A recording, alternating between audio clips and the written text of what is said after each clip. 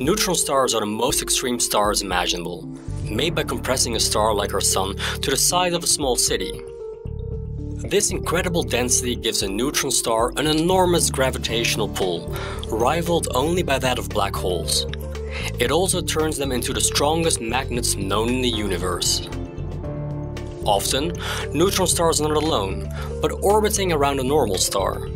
With such an immense pull, a neutron star can strip away the outer layers of its host, with material spiraling towards it like a giant gravitational whirlpool. Not all of this gas will plunge into the neutron star, however, as some will be launched away in jets, beams of matter and energy traveling at speeds approaching the speed of light, slamming into the surroundings with extreme force. For 40 years, we thought these jets were only possible when a neutron star's magnetic field was relatively weak. We thought a strong magnetic field would stop the gas that's needed to form the jets from reaching the neutron star.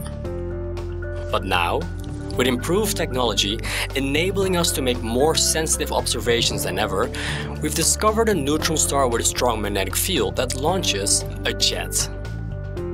Importantly, our discovery does not mean that we immediately understand how this impossible jet has come to exist.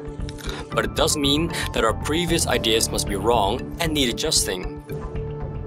Key to finding this jet was being able to observe the system at precisely the right moment, when the neutron star was feeding on as much gas as possible.